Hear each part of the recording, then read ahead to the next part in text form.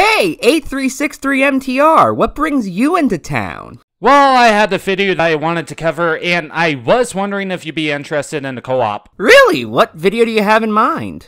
Mr.Enter's video on modern PSAs. He essentially made a review of things like the Steven Universe PSAs on racism and the Arthur PSA on mask. Yeah, it's like a year old at this point, but I still didn't like the video at all. Wow, neither did I, so let's do this. Also, we're skipping the first 5 or so minutes because it takes that long for Enter to actually start reviewing a fucking PSA. And I think we need something really simple to get started with. What is the least controversial topic that we can start with today? Global warming. I'm sorry, but who in the ever-living flying fuck is this robot here? Last time I checked, this robot wasn't in any prior Enter videos here, so I'm at a complete loss. Okay, well, I'm fucked. It's all downhill from here, kids. Okay, so we're not going to address the robot in the room? Okay, cool. Love the confusion on this. For the record, as a longtime fan of Enter, I know he's done stuff like this before. Some of his older videos had an old man character, for example, who would occasionally guide Enter when he needed it. However, that character first appeared in his In Search of the Titanic, aka Tentacalino, review, and oh yeah, Enter didn't immediately expect us to know who he was, hence why he was actually given an introduction. Wait, the 23rd's coming up. I've got one animated atrocity left, and then I could start reviewing episodes of MLP again. And the next one is, oh goody, a 6th episode. That means a G3 special. No, my son. There is one thing you must do before you return to Friendship as Magic. One you have been delaying from the very beginning. Hi, do I know you? No, you do not. But you know my words. They said that one day you would be able to fight a sea sponge. After conquering the worst animated movie ever made, you are finally ready. You don't mean... Put it together, boy. We're in Atlantis. You know what comes next. But I do a G3 episode every 6 reviews. I don't want to break a pattern. Call it episode 31. You must deal with this now. Are you telling me to cheat? Yes, I am. What kind of ancient master are you? I'm not. I'm a crazy old man who drank some laundry detergent and broke into your house thinking he's Chop Chop Master Onion. Now tell me, what did the detractors say about Magical Mystery Cure? They said that the musical numbers were terrible, they didn't have a right to surprise us on the musical element, the plot was nonsense, and it was an insult to the adult fanbase. Show them what that looks like. Show them the truth. It must be done. His next review was Atlantis Square Pantis, which is actually a really clever use of continuity on Enter's part. However, the thing I want you to notice is the fact that we, the audience, were not supposed to just take the fact that all of a sudden there's an old man character in Enter's reviews now on its own. Enter actually gave the character some sort of introduction, compared to this robot character who just appears out of nowhere. This kind of PSA is pretty common, I'd say, as climate change becomes a more hotly contested political football. We don't get these kind of things as much as we did in the 90s, but every show needs to have an Earth Day special, whether it be SpongeBob or The Loud House. So, the greenhouse from The Loud House kind of blows. Okay, so this might be weird for me to interject, but whenever Mr. Enter reviews a new thing, especially considering that it's supposed to be his job, we're going to give out a synopsis for each of the episodes/PSA, starting off with the greenhouse. During class in the greenhouse, Mrs. Johnson was taking part in an eco-friendly polar bear challenge to find ways to reduce their carbon footprint. But Lincoln's house had a huge footprint due to his multiple sisters. Because of that, Lincoln is doomed to be a social outcast because they're going to lose. In order to solve the issue, Lincoln convinced his sisters to go green by reducing their carbon footprint, such as recycling the baby's diapers for electricity, or writing a letter instead of communicating by electronics. Their house goes green, but it fails because Lincoln's friends came over and participated in an online Swords and Cyborgs tournament, one of which is his best friend, Clyde, because he couldn't power on due to his solar house not being able to generate electricity due to the sun being covered up. Their sisters saw that Lincoln was a hypocrite and got their stuff back. Lincoln learned that he should have gone green for the sake of it instead of his own selfish desires, and decided to power the house manually via a bicycle. They won the polar bear challenge, but Lincoln became a temporary social outcast due to how he stinks. Again, it's going to be weird for us to do this. In fact, you guys might be wondering why we're doing this, but I have 2 major issues with Enter's reviewing style as we move along. And part of this is with having us to give out a synopsis to each of the episodes/PSAs. I don't even know what those reasons are, and I'm his co-op partner, so I'm just as lost as the rest of you.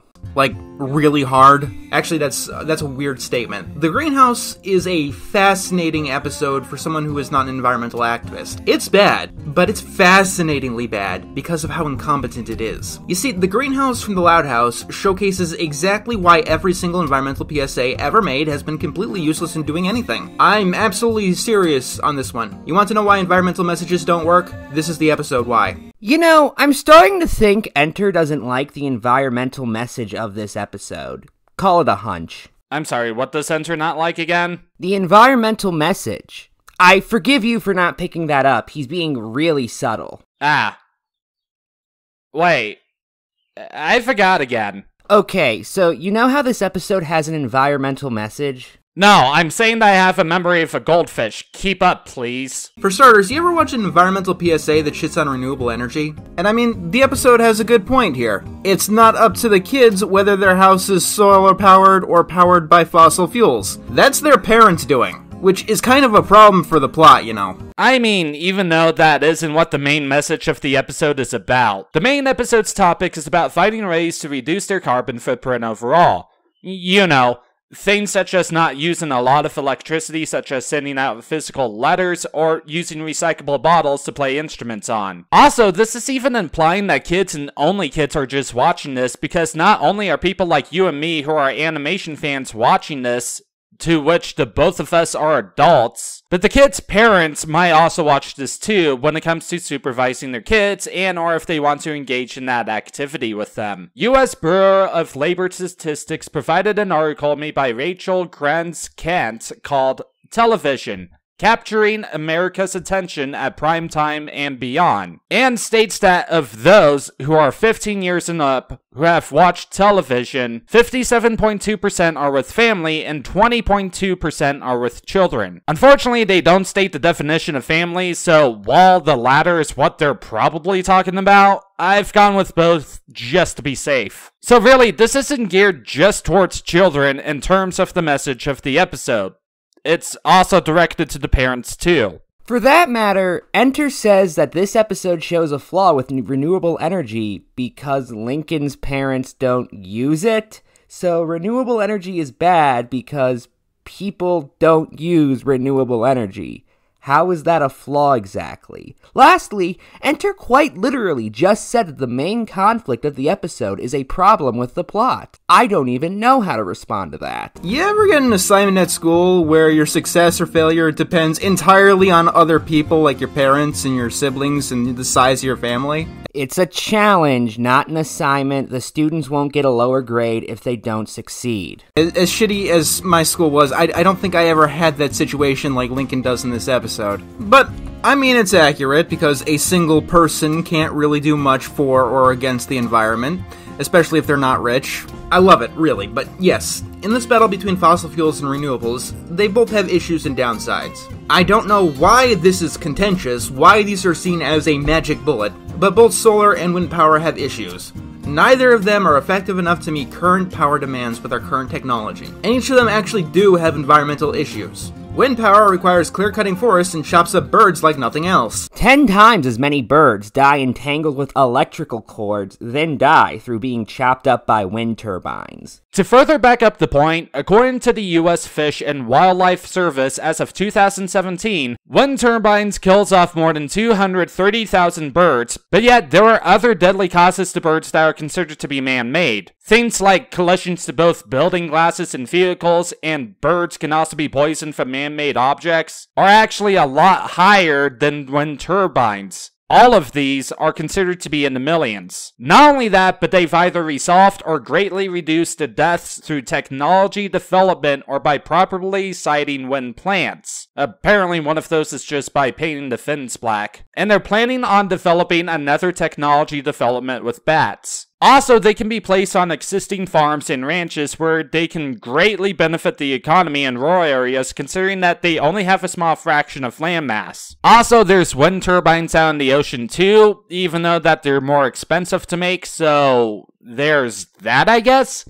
Like, if we're assuming that cutting forests down is true, then that's a big problem, especially when it comes towards places like being on top of a mountain. But there's other areas where wind turbines can be placed that don't have the trees be chopped down. Not only that, but if you also consider the ecological damage and pollutants via fossil fuels, whether it be from extracting or burning them, this is admittedly negligible. Solar panels actually produce a ton of waste in and of themselves, and they must be replaced every 5 years.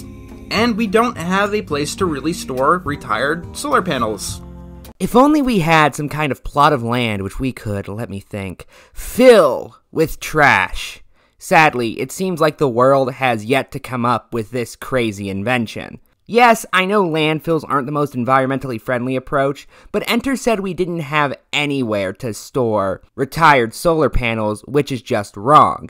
Had he said we didn't have a good place to put retired solar panels, then that would be more accurate. So what Enter's saying here is mostly true. One of the parts that isn't true is that there are indeed some solar panels that do end up being recycled, but it should be noted that only 10% of it is indeed recycled. This is because there's only one state via the state law in Washington that does indeed make people recycle their solar panels as of August of 2020. But other than that, the US has no solar recycling mandates at all. Another part that isn't true is when Enter states that the average lifespan of a solar panel is about 5 years, because the source that I got it from says that it can last for about 25 years. Yeah, funny you mentioned that. When I looked it up, it said it was between 25 and 30 years.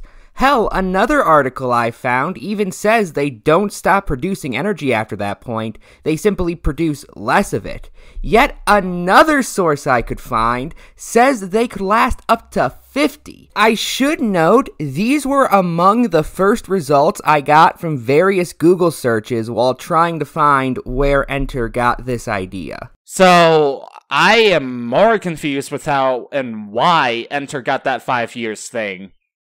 Wonderful. Anyways, well, although I can make this interjection a lot longer by strengthening Enter's point, because yes, most of this I do agree with Enter here, what I would actually recommend that you guys do is read up a Grist article made by Maddie Stone called Solar Panels Are Starting to Die. What would we do with the megatons of toxic trash? Trust me, it goes into a lot more detail about how solar panels gets recycled and why we don't really recycle them to begin with. Which, fun fact, also helps Ephraim's landfill point, as it typically costs less than $1 to dump a solar panel in a solid waste landfill, rather than a typical e-waste facility, which oftentimes equal the cost to recycle. That being said, however, I really don't like the overall delivery of the point that you've made here. What I'm saying is that you do realize that if there's an issue that needs to be addressed, then you don't throw up your hands and say, I give up. This is not renewable energy that we should hugely rely on. You actually need to find a solution and produce that solution when you can. You are giving me this huge I give up mentality to the point where I honestly think that if you didn't think like that, then you would have a better understanding about why we need solar energy. I know that it might take a while for us to find a solution, but we don't find a solution if you assume that we can't find one to begin with. Even if it takes us more than 100 years from now, to which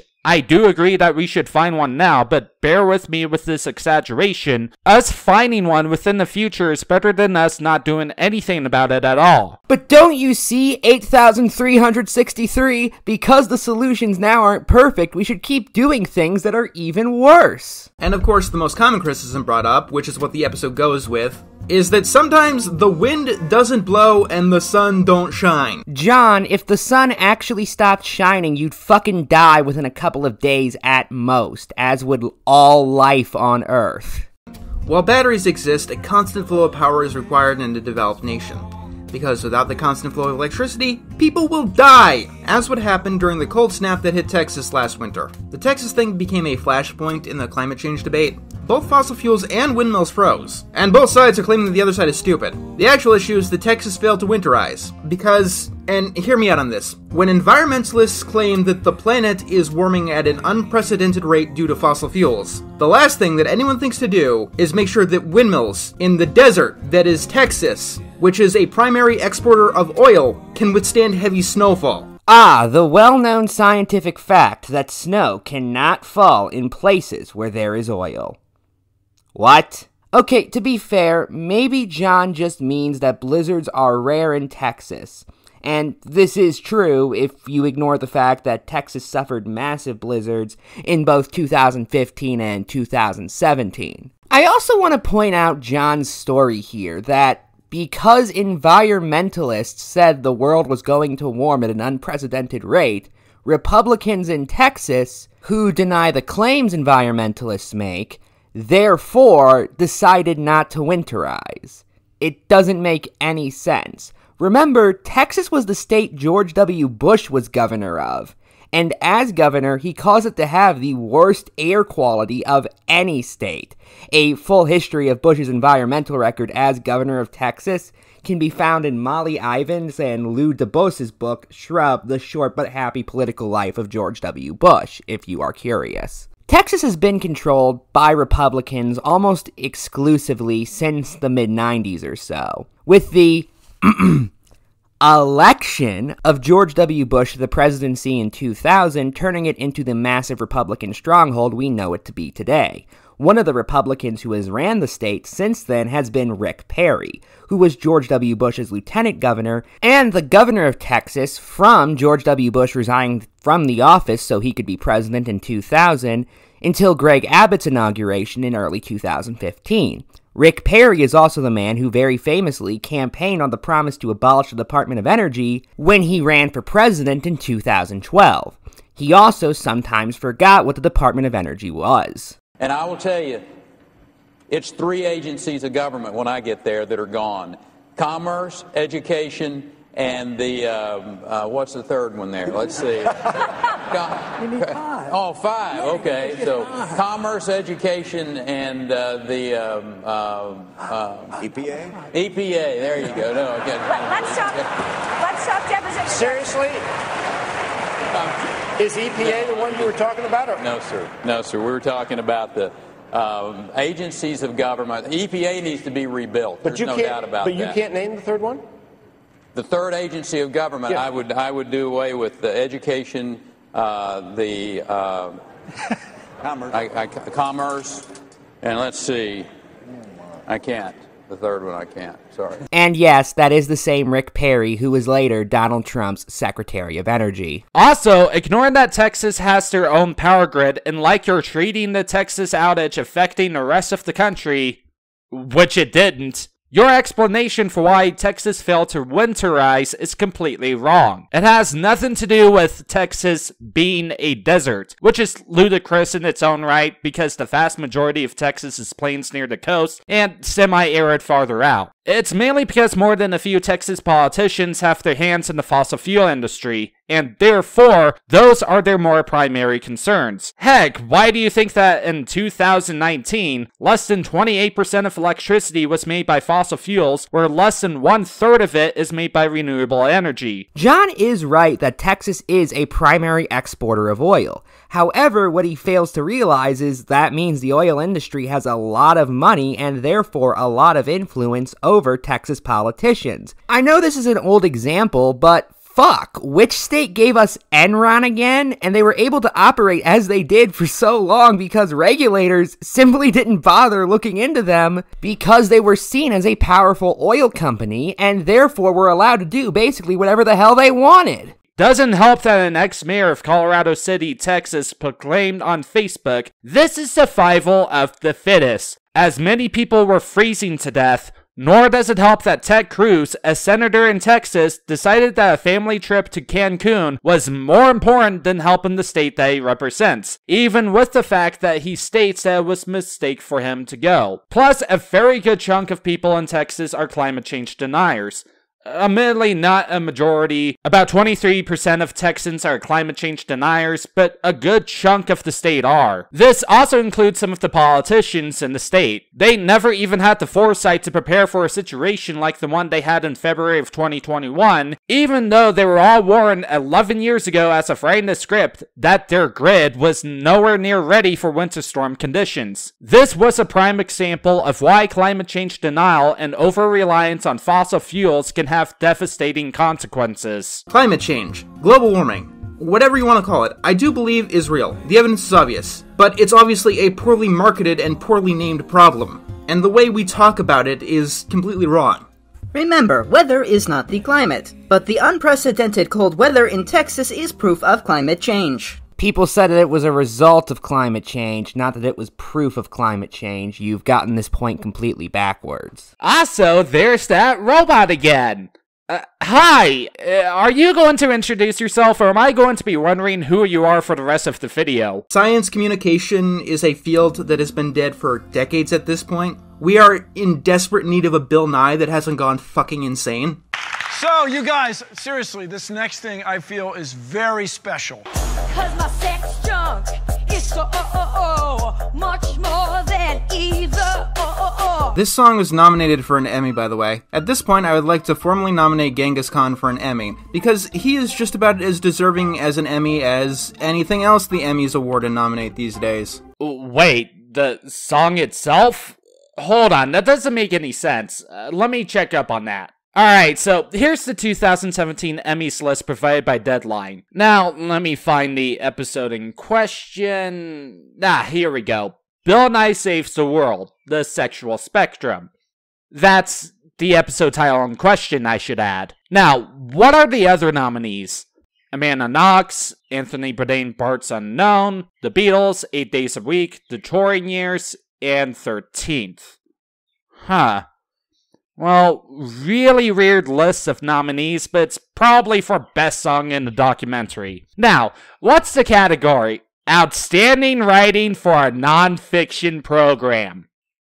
Are we not gonna include the other parts of the episode, Enter? There were actually more things about the episode than just the cringy bit that everyone seems to focus on. Bill Nye talks about the 6 chromosomes and how 1 in every 400 pregnancies have a different number of sex chromosomes, use an abacus to describe how sex, gender, attraction, aka sexual orientation, and expression are all in a spectrum, actually talks about South Korea, a place where they're more conservative, and how K-pop is changing the idea of sexual expression, with one example being one artist known as Amber, and how she's expressing more of a tomboy look, and another about how South Korean men are wearing more makeup. Had a panel of experts, which involves people like Dr. Jeffrey McCoon, that talks about the history and misconceptions of homosexuality and gender roles, then a small animation of the ice cream bit, then the cringy song, and then finally used 4 mannequins for an overview on the topic. It was possibly nominated for an Emmy because of the other bits and not just the song itself, so I kinda have no idea why you've mentioned the song and how that song itself was nominated for an Emmy. Because if the song itself was nominated for an Emmy, it would have been nominated in a different category such as the Original Music and Lyrics Award. I don't even get what Enter's point is supposed to be. So, science communication is dead because an episode of Bill Nye Saves the World had a silly song? Okay. What is the song communicating exactly, and is it scientifically accurate? Enter goes into literally no detail. Instead, he just flashes the song on screen like a predator flashes his cock and expects us to get it. Lastly, why would you nominate Genghis Khan for an Emmy? Genghis Khan is a person, and may he rest in peace. For the record, I get the joke is supposed to be, lol, that's so bizarre and it would never happen, but it doesn't even make any sense. Wouldn't it be funnier if John said a well-known bad movie was nominated for an Emmy as opposed to an imperialist warlord from the 12th and 13th centuries? So, the greenhouse accurately showcases what's going to happen when any country goes green. Climate change is not an entirely environmental issue. It's a diplomatic one. In the episode, Lincoln makes his house go green. So everyone else in the class trying to stay green takes advantage of Lincoln. If you don't dig for oil in your backyard, you're gonna have to ask your neighbors for some. And you're gonna have to do just about whatever they say, no matter how immoral they are, because the demand for it hasn't vanished. The problem is, with current technology, renewables aren't as reliable as fossil fuels. So when a country does decide to go green, it lowers its own productivity, hurting it on the global stage. Other countries are incentivized not to go green, as it gives them an economic boom and more relative power on the global stage. Eventually, the polluters are going to dominate the global stage by polluting. Okay, one thing that really annoys me about this video is the fact that Enter constantly refuses to give sources or use examples to back up his point. And this is a great example as to why that is a massive issue. What makes Enter believe this? Fuck if I know, but he does. According to John, if China went green but Ethiopia got rid of all its regulations, Ethiopia would become an economic superpower overnight, apparently. It wouldn't be such an issue if there wasn't one obvious counterexample Enter hasn't addressed, albeit he kind of tries to later, and we'll get to that in a minute. And that's the various environmental treaties, such as the Kyoto Protocols or the Paris Climate Accords, which the vast majority of the world has signed on to. There are also the various economic issues such things would cause. For example, limiting the amount of fossil fuel in existence would lower supply and therefore raise prices, making it less affordable for the average person and therefore incentivizing a shift to renewable energy. Oh, please. You say that he doesn't have any sources, but I have a theory that he probably doesn't want us to see it. For those at home, my co-op partner is currently staring at me very menacingly. I'm scared. Please, I ain't going to do anything to you. Yet. I need an adult.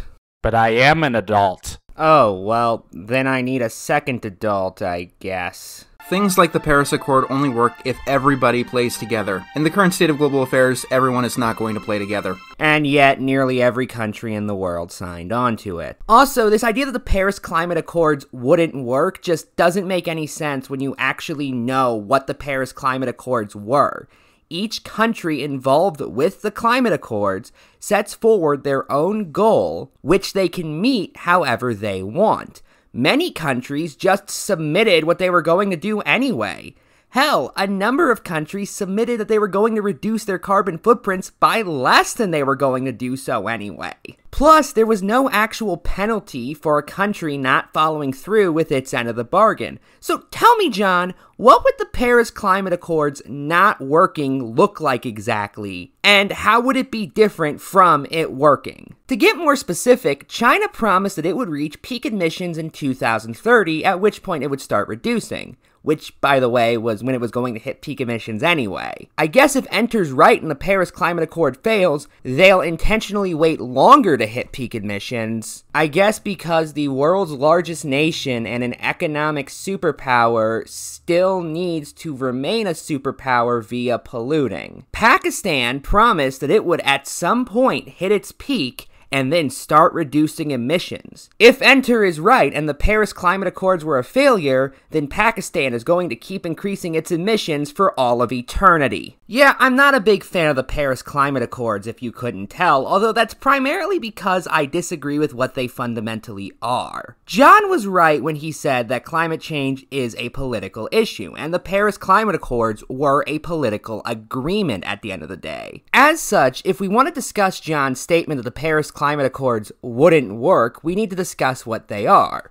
If the goal was environmental in nature, then they were a failure. But that's not because the countries didn't play together, that was primarily because it was designed in such a cartoonishly diplomatic way that any chance of actual change was dead on arrival. It's almost like it was made by the Obama administration or something. However, if the end goal was political, I would at least argue the success has been mixed, considering it did put climate change front and center in our political discourse for quite some time afterwards. When conservatives point to China and India, they aren't just whinging. By ignoring their impact, it incentivizes them to keep polluting, making them more powerful, making pollution more powerful. Ignoring them? The Trans-Pacific Partnership was specifically designed to counter China when it came to things like human rights and, yes, the environment and carbon emissions. Don't get me wrong, the Trans-Pacific Partnership had tons of issues and it was an overall good thing the United States didn't ratify it, but that doesn't change the fact that politicians are discussing how to deal with the environmental impact of China. Oh, also, per capita, the United States produces over twice as many carbon emissions as China does, just so you all know.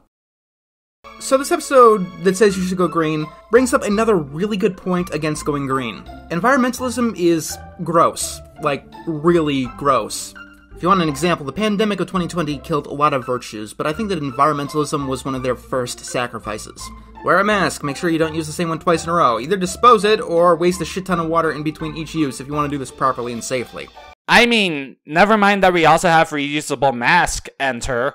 To be fair, he did mention those before dismissing them because washing them uses, quote, a shit ton of water. How much water? I'm not sure, but it's a shit ton. Throughout 2020, 1.5 billion masks have fallen into the ocean, and they tend to end up scattered across the ground as well. The overcleaning and the aerosols involved in sanitizing everything is bound to jack up the ecosystem. I like how we went from one person not being able to have a massive impact on the environment to you personally wearing a mask and using soap is going to literally end the world. Also, Enter had it right the first time because roughly half of all CO2 emissions come from top corporations and billionaires. In fact, the entire idea of a personal carbon footprint was thought up by BP Oil. Even ignoring 2020 specifically, you shower probably every single day, which is more than you need to, scientifically speaking, and it wastes water. You also waste clean, fresh water every single time you flush the toilet. Like, every single day, you waste enough water for an entire family to survive on for a week. If climate change scientists and activists are right, flushing the toilet might be the sin that future generations try to erase us for when the water wars start. No, I'm not exaggerating. Remember, those environmentalists are doing nothing but panicking. Also, we're literally going to have wars over water in the future. You know, even though billions of people are water insecure right now, and we don't have the Great World Water Wars trademark, if you can be dismissive, then so can I. But you want to flush the toilet every single time you use it, never reuse dirty clothes, shower every single day, because it's all about feeling good. Dana, did you see some, shirts here in the floor bed area? Yeah, I put them in the hamper. I have a hamper? It's in the back. Will you tell me next time you're going to do that, though, please? Well, I thought they were dirty. I have more than 2 grades of laundry, okay? There's not just clean and dirty. There are many subtle levels, okay? One struggle! In the episode, Lincoln and the class aren't interested in making an environmental change for the better. They're doing it for the selfish reasons of naming a polar bear. In this environmental episode, everyone only does environmentalism for their own selfish ends, to the point they take advantage of other people so they can claim to be environmentally friendly. This is true, but there's also the fact that Lincoln states near the end that we should be going green for the sake of it instead of our own selfish desires. You know, the actual moral/lesson that you've decided to not include, and instead talks about how environmentalists are stinky, or how others would take advantage of you. And also, everyone is held up to the same standard, despite vastly different sizes of population. Which, once again, is accurate. Environmental regulations tend to hurt bigger families, which are usually poorer families because rich people tend to have fewer kids for a variety of reasons that I'm not going to go into right now. I love how he shows a picture of a family from, I'm pretty sure that's India, to make his point, even though the average Indian family only emits half a ton of CO2 per year. Hell, despite what Enter would have you believe, the rich are more responsible for CO2 emissions than the poor are. Yes, I know I keep bringing that up, but in my defense, it is a very important point. Even then, the average Indian is still producing less than the global average of 4 tons a year, and especially less than the 16 tons a year the average citizen of the United States produces. In fact, the main reason why India is producing a lot of CO2 emissions, even though the average person only emits just under 2 parts per million, is because the country is one of the most populated countries in the world. Over 1.3 billion as of 2016, as a matter of fact. It is therefore why India is considered to be ranked 3rd in 2016 of the countries who emit the most CO2 emissions. Now, if this is not a family from India and it's instead just the family in some random third world African country that hasn't yet industrialized, then this point still doesn't make any sense. Because while it is true that carbon emissions did spike as the result of the Industrial Revolution in the United States, that doesn't tell the full story. The graph on your screen right now is from Our World in Data, and it tracks carbon emissions ever since 1750. Although there was a spike during both the US and China's industrial eras, it should be noted that the carbon emissions continued to grow after that point for a variety of reasons. In the US, it was primarily due to a hostility towards both renewable energy and nuclear power, put together with the United States' status as an economic superpower in the post-World War II era, resulting in more growth primarily because it existed for longer. The nations of countries like Japan, the United Kingdom, and Germany had to all rebuild after World War II because they were massively damaged. You can't really create factories or have office buildings where people work when every single piece of your infrastructure was bombed by either the Nazis or the Allies. The US was mostly absolved from this, and as such, they were able to essentially just pick up where they left off after the war was over. And this was before anyone had even heard of the concept of a carbon footprint, so nobody even thought that maybe all these fossil fuels were harmful for the environment. By the time we did start learning more, powerful people had a vested interest in us not learning more, and hid both information about this and environmentally friendly alternatives. And in China, it's for a variety of complex reasons, basically coming down to neoliberal economic reform, especially after we started opening up trade with them in the 90s, causing their leading communist party to basically turn the entire country into a brutally efficient perpetual economic growth machine. This, combined with the fact that China has the largest population of any country on Earth, results in them having the most CO2 emissions. It's not industrialization necessarily, it's how those in power have reacted to it. And poorer families are disproportionately minority families. And yeah, that tends to be how eco resolutions go. They treat every single situation exactly the same, even if it's unfeasible for some people to actually meet these resolutions. And they really fuck over the working class and the poor, which ended up sparking the Yellow Vest protests in France. John, turn your music down. We can't hear you. Well, an interesting fact about it, Enter did state within the description saying, and I quote, "Audio mixing was done by me, and I know there were issues with it in a couple of places." Huh, I didn't realize that was an excuse. It's like an episode on why environmentalism is a stupid fool's errand. But, I mean, climate change activists themselves have kind of convinced me that. And what I'm about to say assumes that everything is honest and every single one of these studies is above board, where everything they say is completely 100% honest and truthful. The biggest proponents of climate change are climate change activists. They've basically been arguing unless we radically change how society is structured, we've got 12 years before the end of the world. Taking a step back from the panic, it's 12 years until climate change becomes irreversible or very much damaging. Either way, it doesn't really change how futile everything is. So, they have thoroughly convinced me, personally, that the only thing we could do in our fight against climate change is remove all funding to climate change research, environmental protection, and allocate it to surviving the oncoming changes. Because there's no way you're doing something that basically requires world peace to stop, and fundamentally changing the nature of the human race in a zodiac cycle. Take that, the Clean Air Act of 1970! We cannot fundamentally change human nature in a dozen years! Also, even if what John says is true, wouldn't it make more sense to delay it so we can at least be more prepared when it happens? Up! That's spoiler territory. He mentions this again later on in the review. You mean there's more of this? Wait. I think we forgot that this is a review.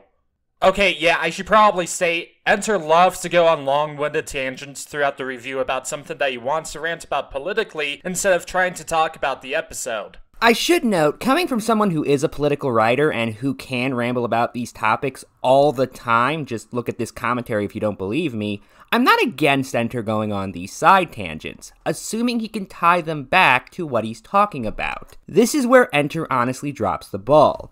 He goes on and on about things that have basically nothing to do with the episode he's reviewing outside of the fact that they're vaguely related to the topic at hand. This isn't even like what John did in his Let's Not Be Skeletons review, where he gave his opinion on gun control so everyone knew his own biases. That would be fine, but instead he's trying to debunk these vague activists and argues things that, best as I can tell, nobody argues against. I should also note that this actually isn't the worst of it, as the worst of it comes in when we talk about COVID-19 and its relations to mask. Just thought that I should prep you guys. John, do you need to start a news podcast or something? I probably would. I would start a podcast about why bisexuals are valid. I did a news podcast before. it was okay. I mean, do you want to live in the 2020 lockdowns for the rest of your life? Because some environmental-obsessed governments are wanting to replace pandemic lockdowns with environmental lockdowns. Which ones? John, do you think people are taking Soylent Green as a blueprint or something? Because if so, well, Ceausescu was executed by a firing squad, so I don't see that as likely. That's a joke for all my understanders of socialist Romania. Fun fact, I was going to try and look this up until I realized I still have no fucking clue on which countries you're talking about. Or if this is some weird nightmare that you had. In fact, I don't really see this as an actual issue to begin with, truth be told. Like, I'm sorry, but part of me is suspecting that you're kind of blowing this out of proportion unless you can prove to us otherwise. The next thing that he reviews is a song from Lil Dicky called Earth. In it, Lil Dicky talks about climate change and how we should prevent it because animal life and human life would be disrupted. It was released on April 19th, 2019, just 3 days before Earth Day, and it charted at 17 in the Billboard Top 100s. The song was also a big collaboration with over 30 artists taking part, including Justin Bieber, Ariana Grande, Snoop Dogg, Katy Perry, Ed Sheeran, and many more. It's honestly not really a good song, and that's one thing that I, MTR, and Enter can all agree on.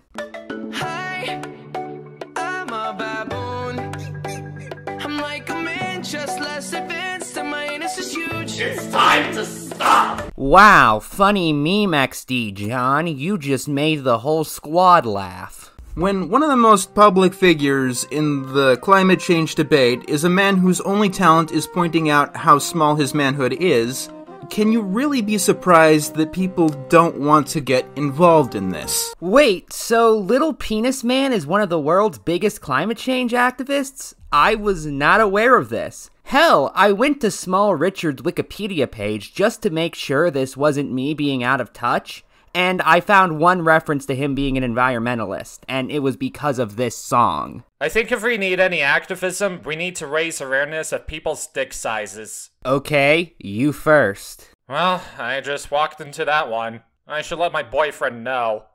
He'll be ashamed of me for this.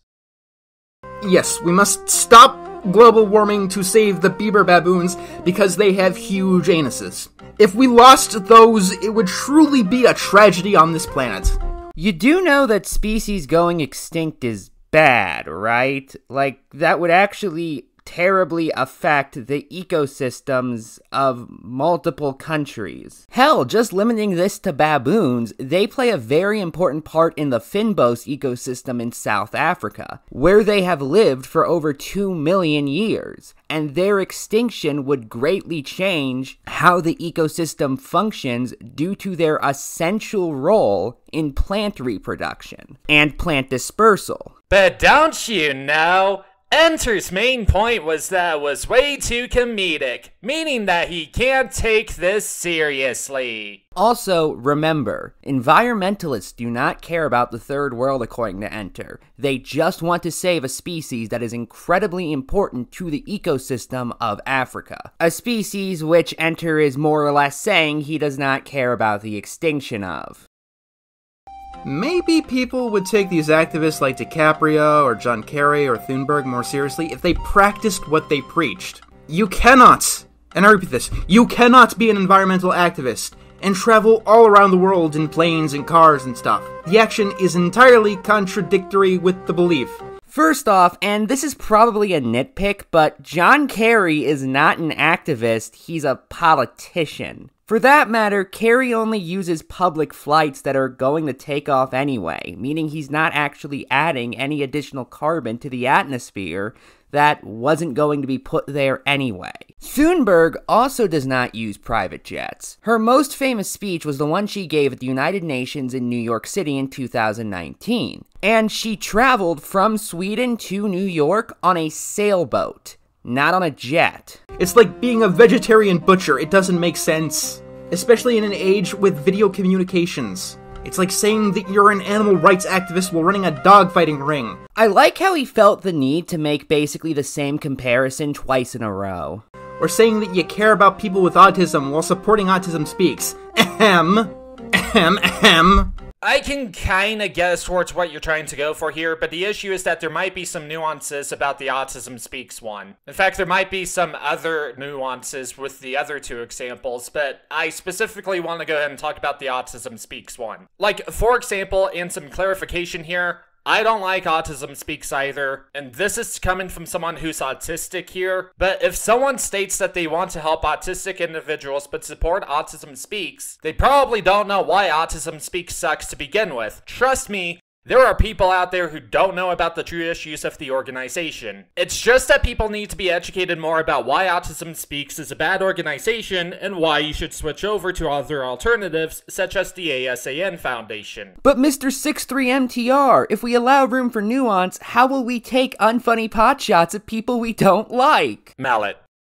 Just mallet. Honestly, the biggest problem with the global warming debate is that it attracts people with a god complex. Who else has enough delusions to believe that they can change nature, human or otherwise? Especially through flushing the toilet. Okay, my biggest gripe about this point is that you're saying that people aren't changing nature of all things, when yet there has been evidence time and time again showcasing that we are indeed changing nature. Because we're changing the phenomena of the physical world collectively, including plants, animals, the landscape, and other features and products of the Earth as opposed to humans or human creations. Considering that climate is the weather conditions prevailing in an area in general or over a long period, and weather is the state of the atmosphere at a place and time as regards heat, dryness, sunshine, wind, rain, etc., weather is considered to be a part of nature. If anything, if we're going by your wording here, we're trying to prevent the change of nature over time, not saying that we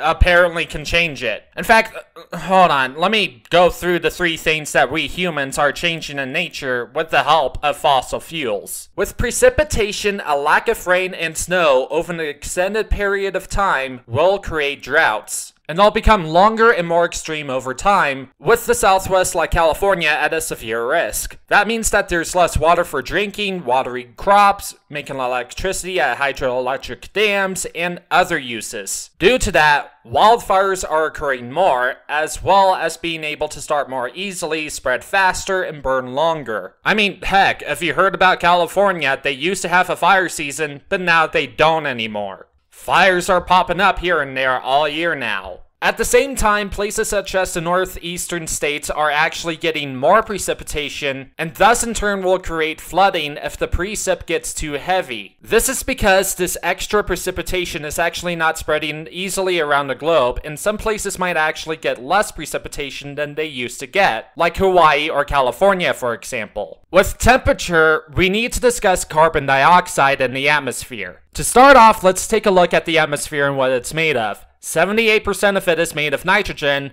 21% oxygen, and the rest, mostly argon, being the 1%. 1% represent. Part of that 1% is carbon dioxide. Before the Industrial Revolution, the global average of CO2 levels was 280 ppm, or parts per million. However, when fossil fuels such as oil and coal were in place, they slowly rose to today's measurements, being somewhere greater than 415 ppm, which has never crossed that level in a millennia. In fact, it never crossed a level of little over 300 until 1950. The important role that carbon dioxide plays in the atmosphere is that it traps heat, because without it, our planet would actually be cold, and we humans wouldn't live without it. The heat from the sun will travel to the Earth, and it will bounce back out into space. CO2's job is to make sure that the heat inside is trapped in. Think of it as walking into a greenhouse during a summer day and noticing that it's incredibly hot.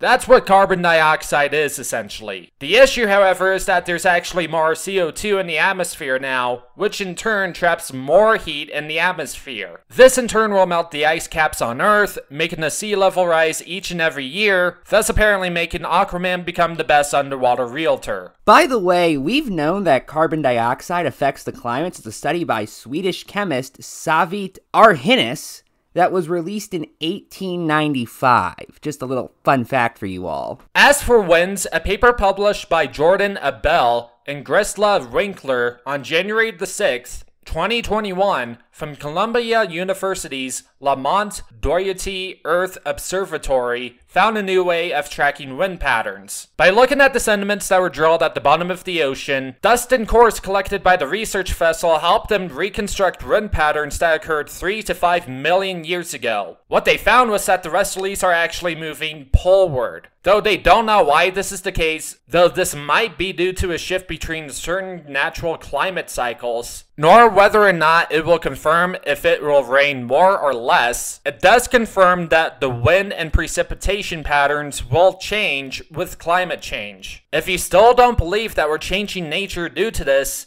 then I'm sorry, but I'm honestly at a loss for words. Speaking of complexes, anything else you got to say, little Dickie?